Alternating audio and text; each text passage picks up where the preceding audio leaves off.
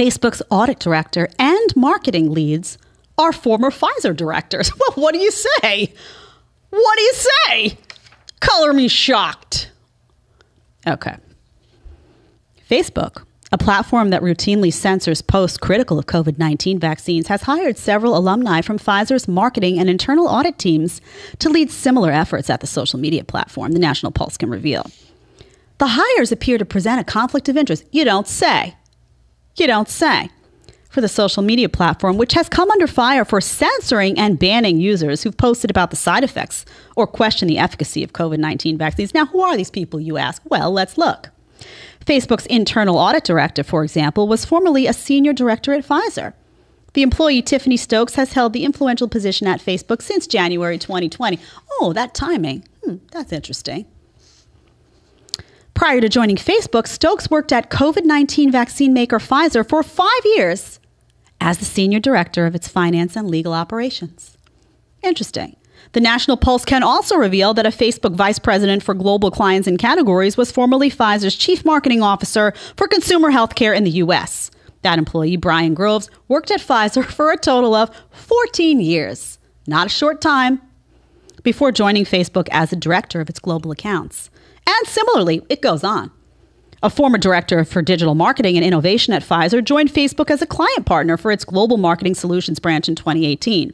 In addition, it goes on and on. You should read the article. It's called Facebook's audit director and marketing leads are former Pfizer directors. It's at the National Pulse. It's worth a read.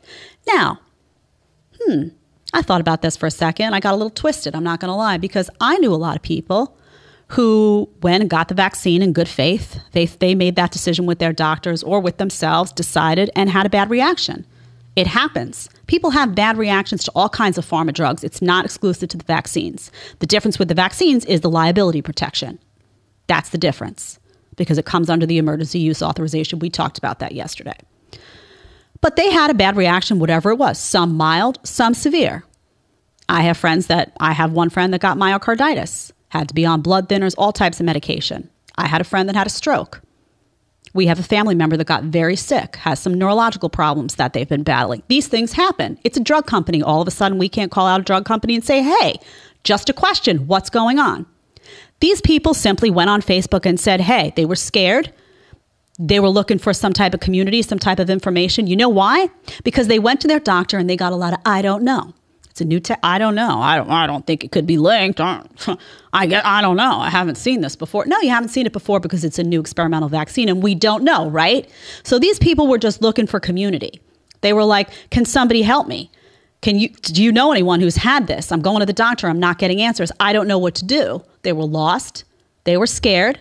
They were confused. That's what people do, right? Think about yourself as a human being. You get confused, something's going on with your health. We all know that if your health is jeopardized, nothing else matters, right? You can't think, you can't focus, you're just worried. You get on the internet, you start looking. We all have this chip. Maybe not my dad. My dad's like, oh, I'm on fire. It'll cool down. Seriously, Tony, you got a gift. That's all I'm going to say. But most people go on the internet, they look, and they try to find information. So people were utilizing Facebook for that. There were also people who had questions about the vaccine when it came out, who were questioning the mandates, who were calling out the fact that it wasn't designed to prevent transmission. They were coming in with facts. I can't tell you how many people got silenced, censored, deplatformed for just asking questions and just pointing out realities. Scientists were on there. Doctors were on there. People were on there who was saying, I can't authorize this for this patient. I can. Doctors would come in and say, I can authorize it for these, but not this one. Why are you telling me I have to? They were uncomfortable. Well, they spoke too much. Censored. Got to get him off. So a lot of this was going on. A lot of people saw this going on and they were like, what's happening here? And now we find out that Facebook and Pfizer have a little bit of a relationship going on. They're more than friends. Let's say it that way. They're more than friends. You know, when you were like going out with somebody, you were like, well, we're not boyfriend. We're more than friends. That's what's going on here. More than friends. Okay.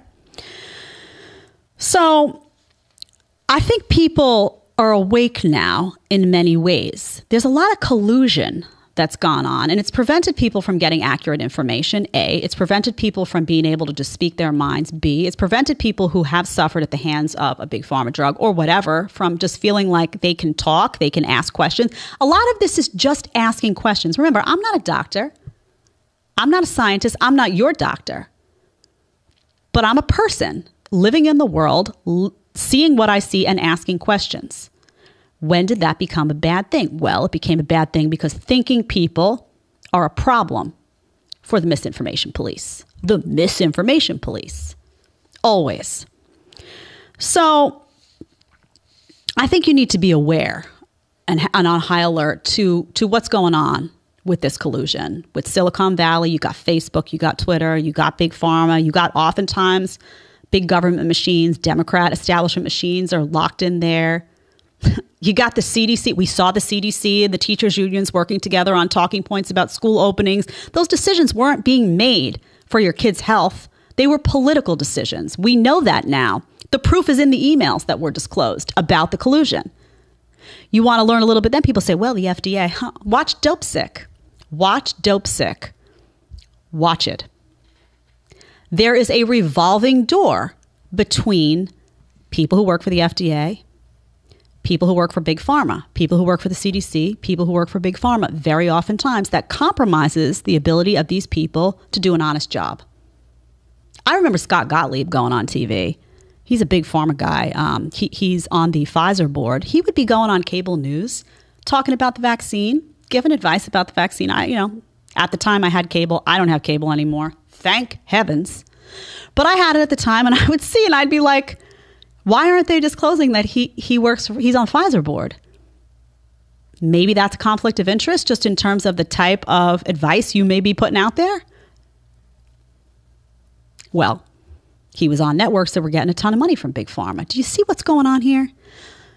There has never been a more important time for you to become your own citizen journalist. You need to do your research. When it comes to your health, your family, your body, do your own research. Gather it. You have a team of trusted doctors that have been through, good times and bad times with you. Talk to them.